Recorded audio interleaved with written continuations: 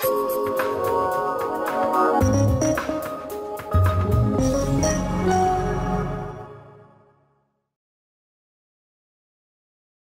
OPC server.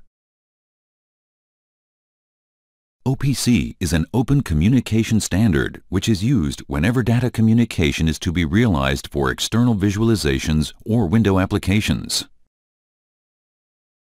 WinAC-RTXF can read and write data via the network using the Semantic Net OPC server. In your basic project, this OPC server is already integrated in the hardware configuration.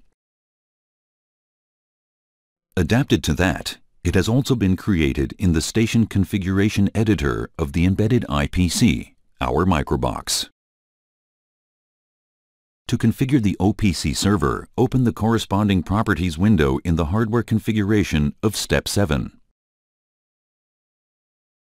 Here you can define the access rights to individual variables, or you can release Step 7 symbol tables to be able to access them with the OPC server.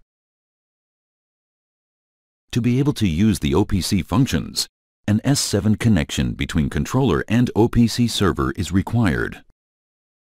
Within the scope of this basic project, we deliberately refrained from this connection to keep the project size as small as possible for users who do not want to use this function. If you want to use the OPC server, start NetPro. Create a new connection for the OPC server here. Select an S7 connection as type of connection and use the standard settings as Local ID. Then save and compile the new configuration in NetPro, thus completing the configuration.